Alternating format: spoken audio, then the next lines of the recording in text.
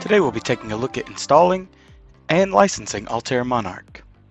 To begin, we'll log into Altair 1 using our Altair username and password. From the dashboard, we can navigate to the marketplace, search for Monarch, select it from the available icons, and go to the Download tab. We can select and download the version for our machine, then we'll follow through the installation wizard.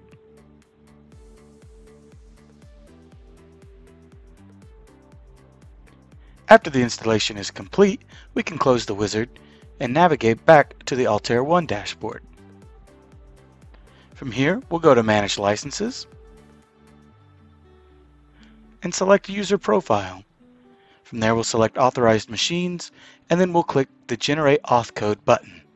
We can copy this to our clipboard. We'll open up the Altair Monarch License Manager and connect to Altair License Management System. We'll configure our units, unblock authorization, and paste that auth code. Click Authorize, and then we can click OK and close this menu. From here, we can click Connect from the License Manager, and now we're done. If you have any further questions, please reach out to us at trueinsight.io.